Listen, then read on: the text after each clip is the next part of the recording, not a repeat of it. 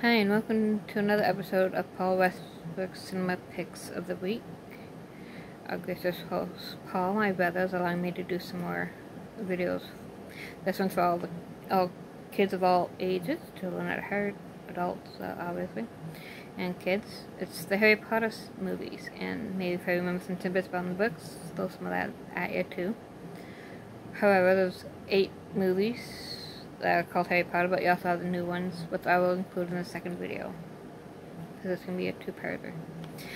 So let's get down to business, the magical business. First movie is Harry Potter and the Philosopher's Stone. Young Harry Potter is about 12 years old, if I remember correctly, when he gets his acceptance letters from Hogwarts Wizarding School. However, his Uncle Vern and his aunt and cousin don't like him, and his aunt and uncle really don't want him to get his letter from Hogwarts. So they try and whisk him away so no one can find him. However, he gets found by none other than Hagrid. He's a really tall guy. He comes in and gives Harry his letter of acceptance. After a little talk, they end up in Dalgine. Good thing I don't use flute powder because I'll never get where I'm supposed to go. They get into the Wizarding Alley to go shopping for school supplies. Young Harry realizes that he has no money to pay for everything. And Hagrid explains to him that his parents did leave him with money, and that it was at the Wizard Bank, and there was no place other safer than Hogwarts.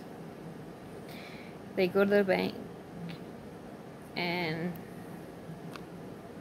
they go to first Harry's vault. He pulls out some money. I can't remember exactly what it's called right now, what kind of money to use, but money regardless, to get school supplies. Well, Harry and Hagrid are in the bank.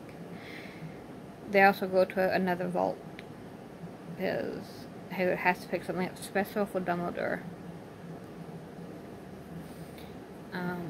On the route, while they're shopping, Harry goes and buys a wand. While buying one, Hagrid sneaks off and buys a birthday gift for Harry. An owl named Hagrid. No, I think so.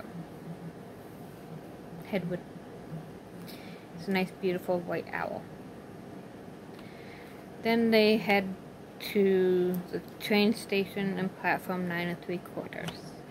However, Hagrid looks at his watch and realizes that he's late to meet Dumbledore, and gives Harry his train ticket and tells him to stick to his ticket. It's very important, but doesn't tell him how to get on the platform.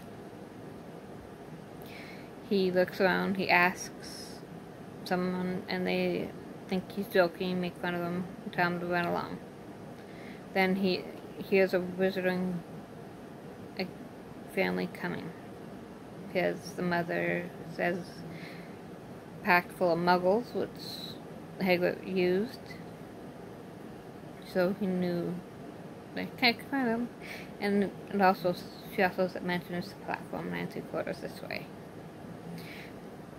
He watches the Weasley twins and older brother go through the wall, and asks how. And then he finds out he meets this one, Ron Weasley. It's his first year too, same age as Harry. The mother tells him how to get onto the platform, and if he's scared, to do a bit of a run at it.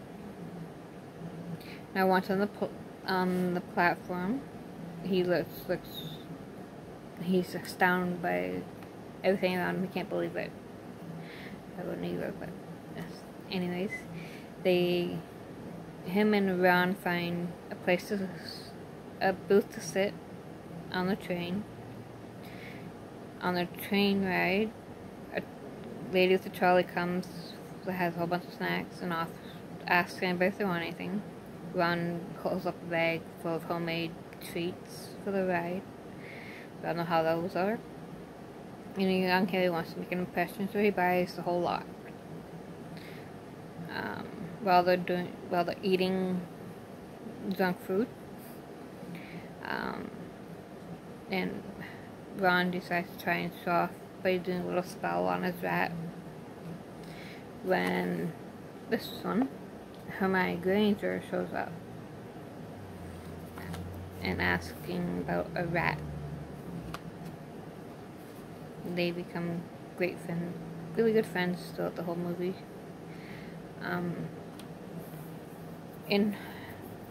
Within the movie, young Harry discovers a whole lot.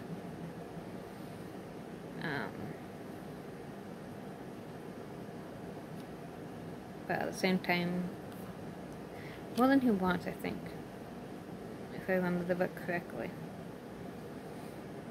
But he ends up saving the school. That's one thing that you can always almost count on in almost all the movies, is that he's always saving the school. This one here, he actually stops he who must not be named in pretty much all of them. But on the way, he becomes great friends with Ron and Hermione. And next movie is Harry Potter and the Chamber of Secrets. So this little cute little house elf named Dobby makes an appearance. He's cute. He's a slave elf. The only way he can be freed is by his master wizarding family giving him a piece of clothing. In Chamber of Secrets, Ron's sister Jenny comes to Hogwarts because he's of age now. But she gets picked on and she gets lonely, so she finds a book and starts writing in it and writes back to her. But while she's reading it, stuff starts happening around school. People start getting petrified. And it's Hermione that figures it all out. But they find out throughout the movie that Harry is a Positron and can speak to snakes and heals them. And then it awaits in the chamber is a huge basilisk. I'm not going to say how he kills him, if he kills him, but he again defeats He Who Must Be Named. It's a very good movie. They all are, to me anyways. The next one is Harry Potter and the Prisoner of Azkaban. Again, these three are always up to no good, but also they're saving everything. In this one here, it's actually more Harry and Hermione. And Hagrid, because he's got a teaching post in this episode, at least this one, he has a teaching post. And Harry finds out that he has a godfather, Sirius Black. Now, he was accused of giving away the secret of where his parents were, and that's why his parents are dead, because of the godfather. Finds out the truth at the end, and Hermione has more classes than should have, no way to meet Ron anyways. There's no chance that she could attend all classes. She'd have to be at 2 places at once. She's got a little magical necklace that turns time. So, close to the end, Harry and Hermione go back in time to save not one, but 2 lives. I'm not gonna say what 2, you're gonna have to watch the movie to find out. But again, they save the day working together.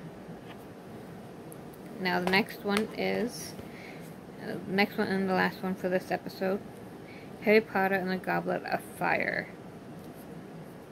This one's a good one too. So we've actually kind of figure out that Ron has a big crush on Hermione. Spoiler alert. But the Goblet of Fire is for 3 visiting schools to compete for a big trophy.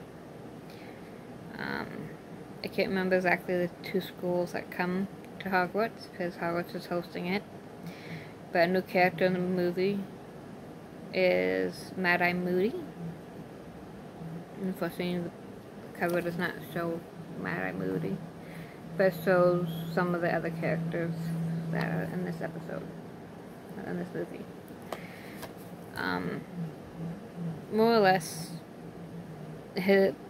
you have to be a certain age to enter the contest, and Harry's name pops up, obviously. And everybody goes haywire about it. Ron gets mad, thinks he tricked him, and did it without telling him. But it turns out that it was a teacher that did it, and then Harry ends up in a graveyard at close to the end. One of the other characters ends up dying. I'm not gonna say which one. You gotta watch to find out. He's a really good actor in a few other movies too. I just can't name him off the top of my head. But Harry realizes that something really, really bad has happened. They try to get back to the cup to get out of there, then the person dies, and then he, who must not be named, gets brought back to life. Well, half life, actually. But in the end, again, Harry gets away. It costs a life, but he does get away. But the Harry Potter movies are really good and interesting, except there's 8 movies or 7 books. And if you count the 2 new ones, there's technically 10 movies. But they are really good, all of them. These 4 movies are gonna do just for this episode. I'll come back with the other 4 maybe this Saturday. But for now, have a magical rest of your day, evening, whichever you may call. Try and keep cool in all this heat, and try and do things, keep busy, and cool all at the same time. And I know my brother has his catchphrase when he signs off, but I'm gonna do my own, just for this one. Since we're doing Harry Potter, it's about magic, and I'm really a big fan of anything magical. I'm gonna say, to end this show, I'll see you next time. For now, blessed be.